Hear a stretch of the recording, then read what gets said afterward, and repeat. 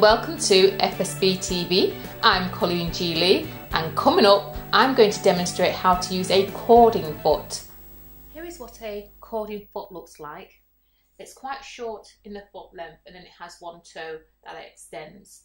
Now on the left side of the foot is this band, and the band actually holds the up to 3 cords in each one of these little small kind of channels you can see.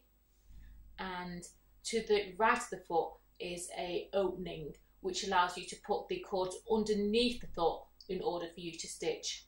I'll just show you the underside.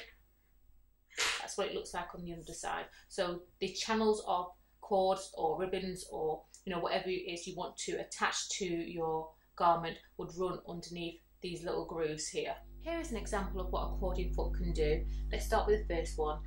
I've used balls of wool in order to do this, but as I've said before, you can use cord, you can use string, so it's all about your project and what you want to apply to that project. Now the first one is a zigzag, narrow zigzag that gives this kind of a look.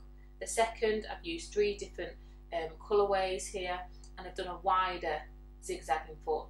And the final one, third one, I've actually got a piece of string, and what I did, I put it into the middle channel and I created the zigzag stitch over that. This foot can hold 3 cords or ribbons, and I'm going to thread them through 1, 2 and 3 little channels there. So what you need to do is get your wool, slide it under this groove,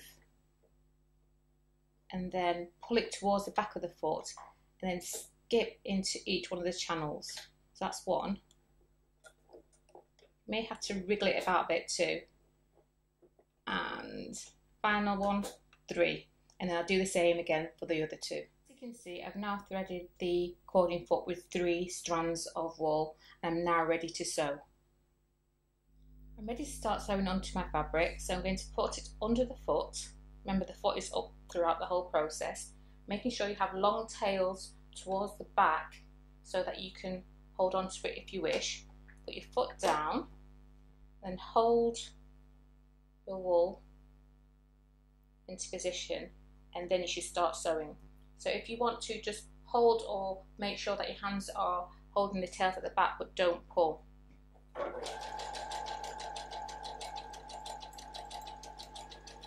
Do a zigzag stitch. I'm not pulling. My right hand is keeping control of the wool, and my left hand is just gliding the fabric along.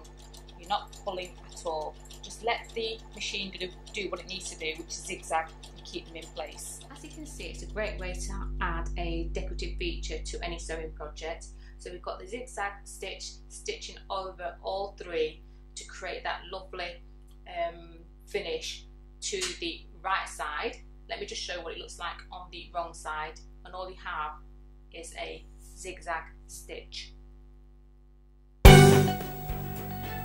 If you're new to the channel, don't forget to subscribe. Do check out my other links below, you'll find some fantastic information there.